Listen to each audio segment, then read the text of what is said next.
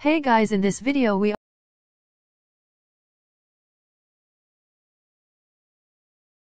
free and you can always unsubscribe, so let's get into the video. Description. The Rajapalayam is both muscular and long-limbed, giving this dog a sense of balance. They are slender and have an elegant head with an elongated muzzle and a sharp forehead. Their jaw is known to close on a perfect scissor bite that is perfect for a war dog. They have loose skin under their short, smooth coats but no wrinkles or dewlap. Soft ears hang on the sides of their head and their eyes are dark brown. Their tail is longer and appears to be bony. Because of how thin the end of the slightly curled tail is. This dog comes in a variety of colors including solid brown, solid black, and spotted, although the most popular and well-known are the white dogs. It is said that some breeders of this dog often discard puppies of different colors because they want all Rajapalayams to be pure white. Temperament. While they are known to be extremely loyal to their owner, the Rajapalayam is usually wary of strangers. This breed is a good guard dog. It is very important to socialize them as a puppy. Since they have strong hunting instincts, they should not be trusted with small pets such as cats or small rodents. Height, weight: height, 25-30 inches, 65-75 centimeters, health problems. Deafness is common in this breed. Because of their long legs, they may be prone to joint problems or hip dysplasia. Prone to skin problems. Living conditions. Will do okay in an apartment if sufficiently exercised, but does best with at least an average-sized yard. Exercise. The Rajapalayam needs a daily walk or jog. While out on the walk, the dog must be made to heel beside or behind the person holding the lead, as instinct tells a dog the leader leads the way, and that leader needs to be the human. These dogs are energetic and lively and are in their glory when allowed to romp and play, especially if their owner or a companion dog joins in the fun. Life expectancy. About 9 to 12 years. Litter size, about 5 to 8 puppies. Grooming.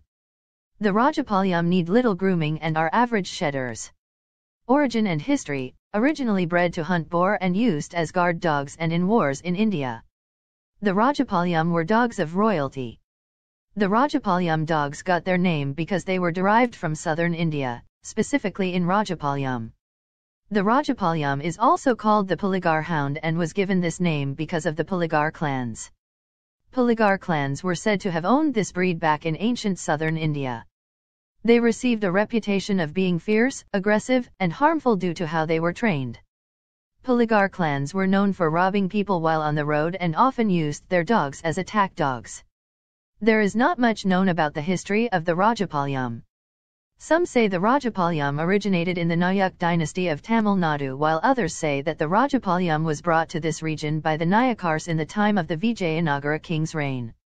In the last theory, no one knows exactly where they originated from before the Nayakars.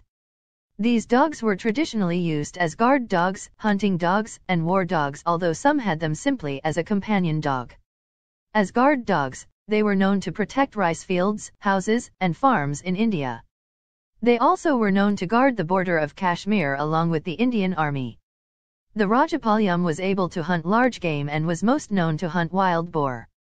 In one story, it is said that they were able to kill a tiger in order to protect their owner. A well-known legend suggests that when these puppies were born, they were thrown in a dark pit in order for them to grow up on their own and were only taken out once fully grown, making them temperamental towards humans. According to this ancient method, only the strongest would have survived. Because of their already aggressive reputation, they were picked up by the army and used in war. As war dogs, they were known to fight in the Poligar and Carnatic wars against the British from around 1799-1805.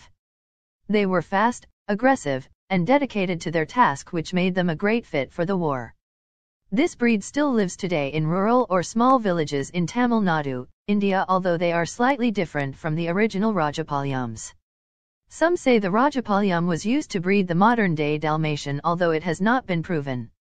There are current efforts to revive this breed and save it from complete extinction. Thank you for watching guys. If you enjoyed the video, make sure to leave a like in this video. See you guys in next video.